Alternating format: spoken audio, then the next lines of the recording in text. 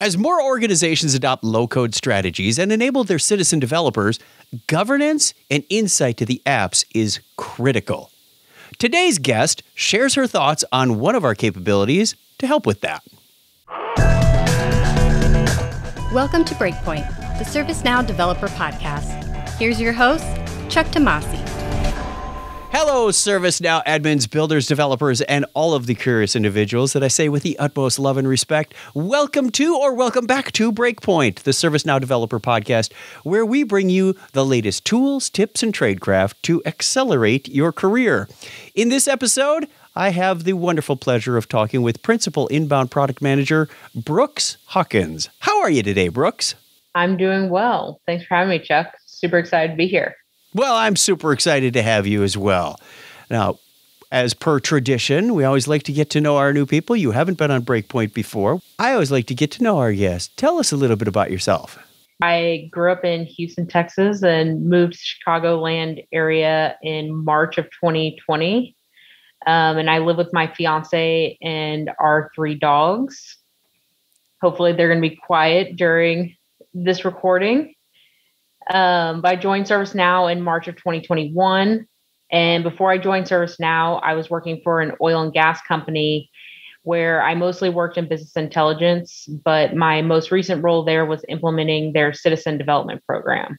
So bringing all that IT admin knowledge, managing a citizen development program here to ServiceNow.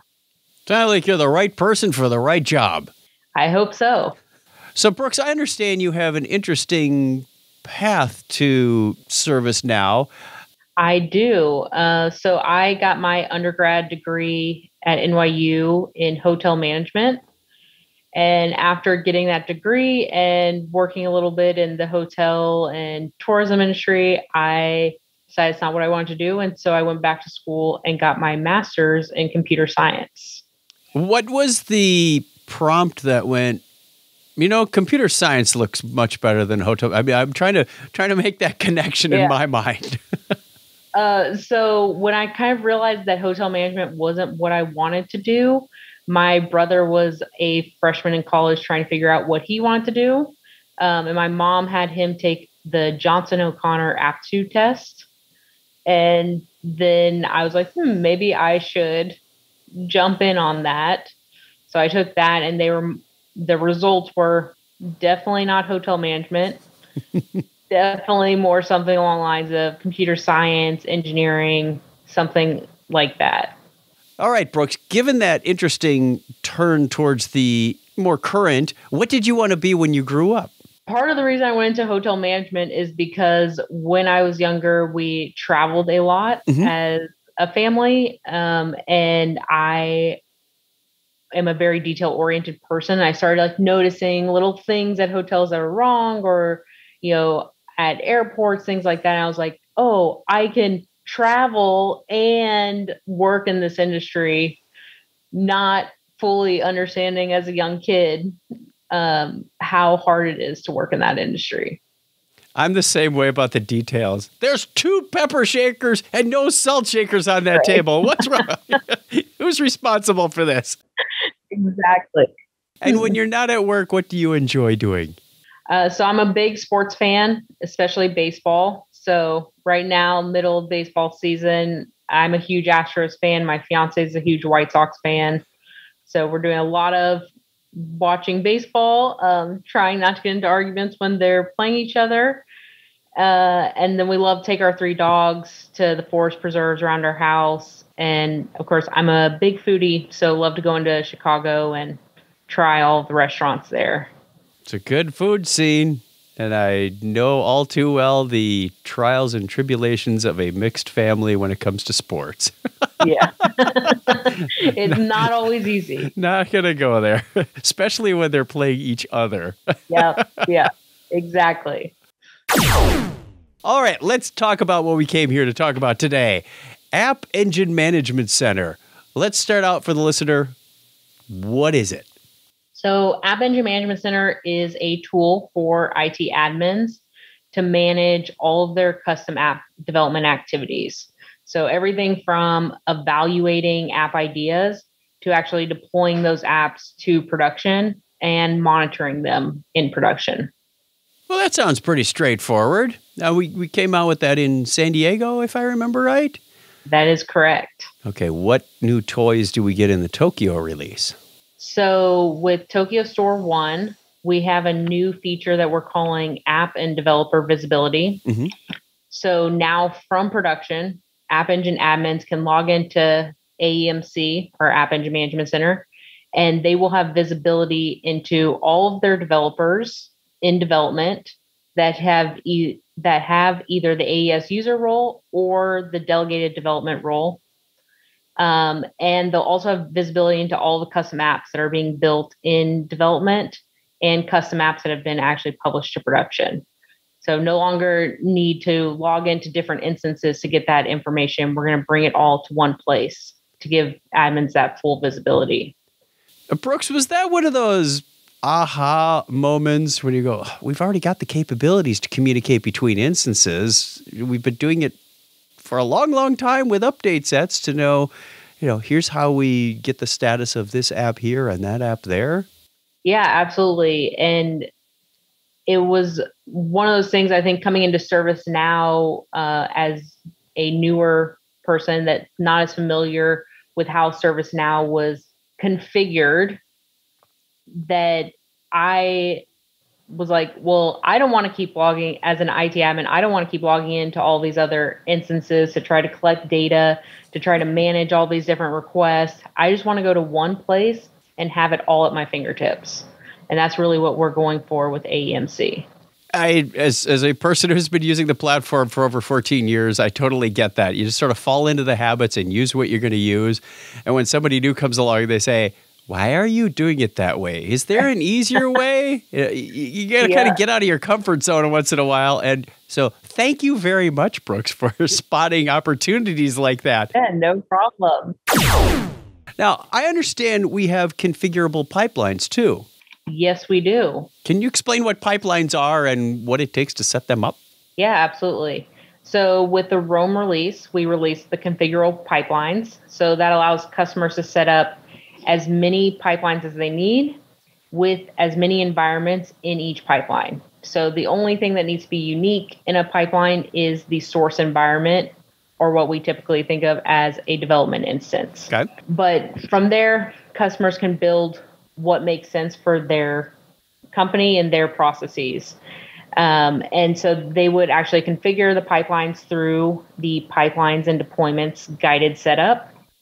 And once the admin sets up the pipeline, the developers will be able to submit deployment requests from AES, and those requests are going to be routed to production. So again, those App Engine admins can just go to AEMC and manage those requests directly in production. And once they approve the app to go from development to, say, like a testing environment, we're going to automatically run ATF suites and an instant scan suite. And we'll attach those results to the deployment requests, generate a new approval so the admin can actually review what are the results of all the tests that were run, and then approve it again to go to, say, like a staging or production instance. And those suites are completely customizable as well. Admins can go in and add their own test cases and instant scan checks to be run against any of their custom apps. Where was this when I was a kid? Right? Yeah, it's pretty cool. Oh, man. I mean, you set it up with guided setup. You can trigger ATF. You can do the instant scan. You can see where it is from one console. Like, oh, please, people, if you're not using AEMC, you should. Brooks, how are the flows and approvals configured in those? In general, how are pipelines configured? So the pipelines are using Flow Designer and the CI/CD scope, okay, and the ServiceNow app repo. So on our deployment request, we have an approval table. And so we generate an approval after the app is installed on each instance in the pipeline. And then once you approve it, it goes to the next instance, generates a new approval until you get to production. So they could configure the approvals with conditionals to say, I don't need an approval for, say this particular app or something, right? Right. So they could go in, they could take a copy of our flows for the pipelines, modify them on how they want to handle approvals. And then we control which subflow runs for each environment type using a decision table. Yep. So then they would just need to modify the decision table to point to their new flow, and then that should work. But we're hoping to make it even easier so they can configure those dynamic approvals when they're setting up the pipelines or during a deployment. App Engine Management Center is installable through the store, correct? That is correct. Okay, I did do a little homework just before the podcast. Like yesterday, I installed it. I looked around. I even made some corrections in the docs.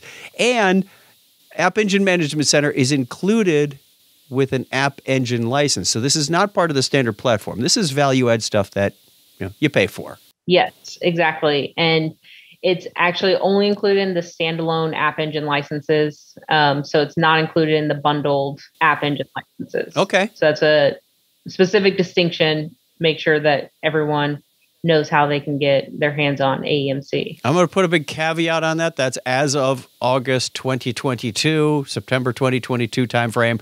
Pricing changes, bundles change. So if you're listening to this sometime in the future, things may change. As always, standard disclaimer you'll get from me every time. Talk to your account team for more information on pricing and licensing. Exactly. I noticed a term in the documentation. It said controller instance. What is a controller instance? So the controller instance is the instance that controls the pipeline. So in order to get all of the amazing features of pipelines and deployments and App Engine Management Center, we recommend that the instance you use as a controller is your production instance. And once the pipeline's actually set up this way, all of your AES related requests are going to be routed to production. And all of your notifications are going to be sent from production.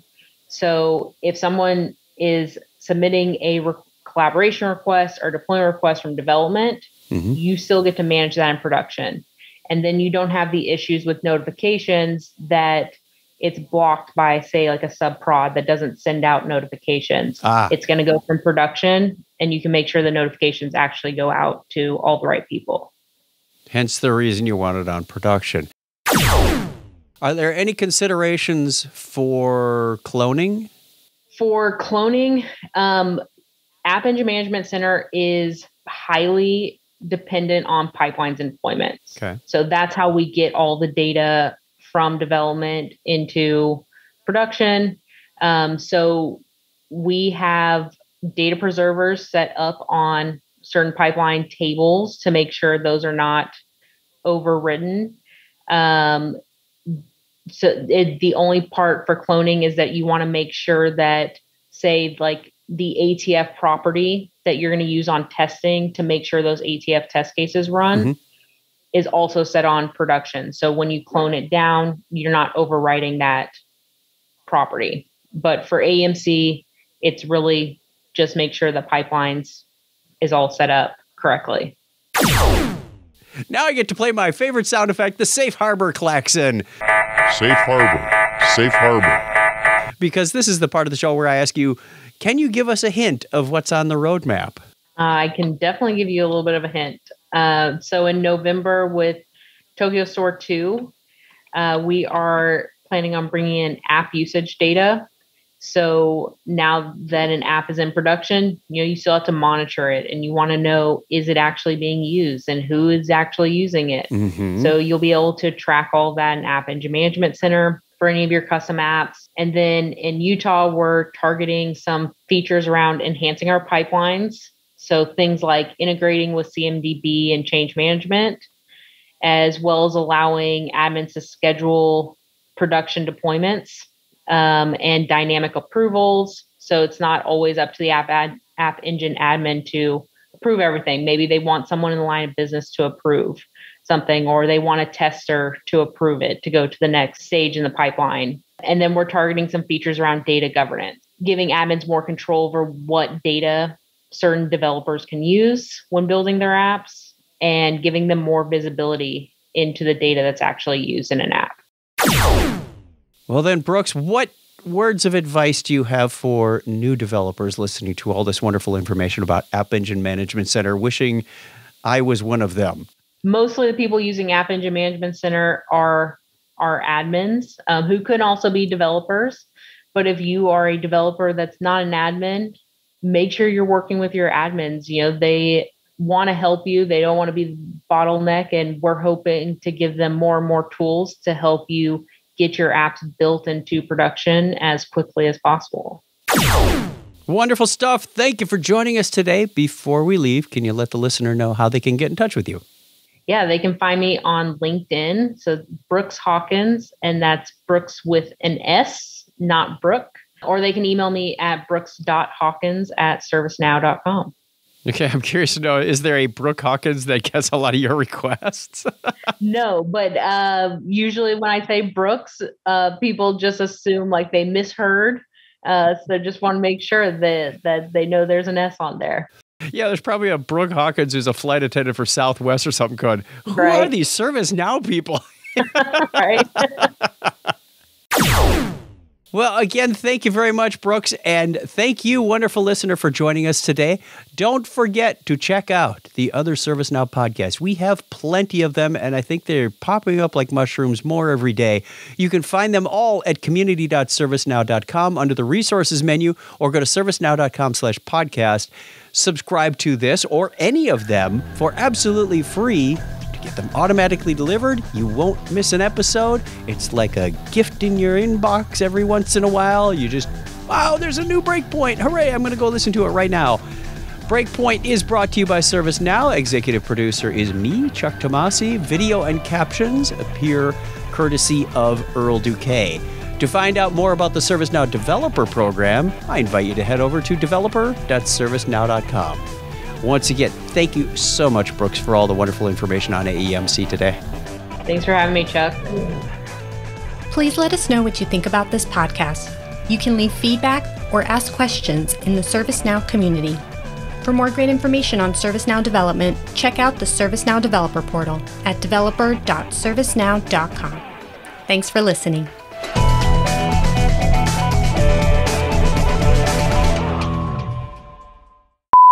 Okay, then let me start out with something like this. Hello. This is usually like when the landscaping guy shows up. Who wants an extra treat if you shut up? We won't mention any of that on the podcast. How's that for an abstract? Before... Wow, that's not even on there anyway. Oops. Let me try that. I gotta stop being so animated. I just knocked a counterweight on my mic boom. Wow, that was just a big mental blank. Whoosh! At least you knew what you were talking about.